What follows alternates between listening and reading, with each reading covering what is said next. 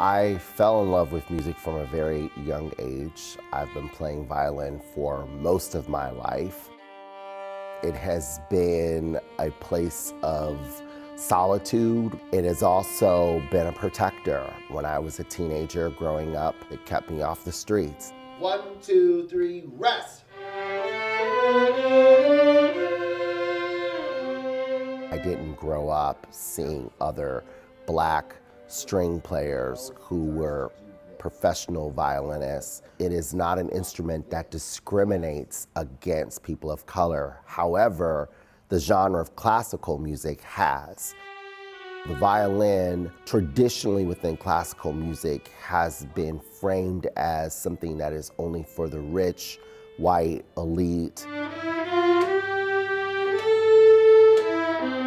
It's fundamentally inequitable, unfortunately, just due to the funding challenges that our public schools have. It depends on kind of which school you get, depends on kind of the quality of the music program that you get, or even access to music and arts. When I first got involved with music, I was very little.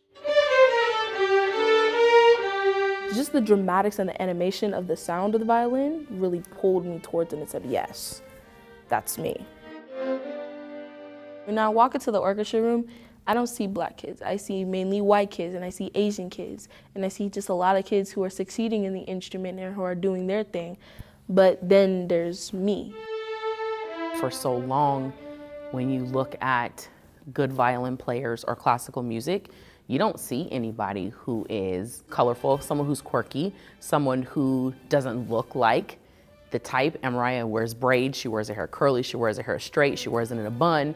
You don't always see that. That's why I started Key to Change, to embrace students of all different backgrounds in a classical music violin studio environment where they're celebrated, they are taught, and more specifically, our Black students who aren't encouraged to play string instruments. They're not encouraged to study classical music, that they can totally be themselves. My daughter, she wanted to play an instrument. I couldn't afford it. I thought I cannot pay for it. We have to wait until the next school year to enroll. But she didn't want to wait. She wanted to play an instrument. And Key to Change was really affordable because when I applied, she was eligible to get a scholarship. Key to Change gave me an opportunity to get my daughter what she wanted. Over 90% of our students are on scholarship, whether it's need-based or merit-based. And that's one of the ways that we have been able to remove the financial barriers for our students. Lessons can cost up to $175 an hour, and students can take group lessons as low as $12.50. It's a place of belonging for them. You can see the personality, and you can see just the sheer joy that even she gets when she steps into it. Me, I'm a very animated character, like I said. I'm dramatic, I'm animated, I'm emotional, I'm hilarious, I'm goofy. So all of that can be brought out in my playing, and when I bring it out in my playing, it's Black excellence. It's me, it's who I am as a person. In tune there. Dr. Morris, it's an amazing experience to learn from him. All right, I think we made it. That sounded really good. Like, he knows I'm good and he knows I can be something, and he treats all of his students like that.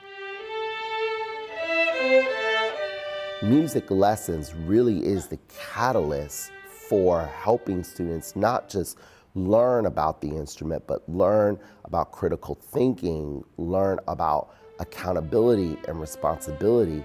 And when they become adults one day, my hope is that they pay it forward in another young person's life.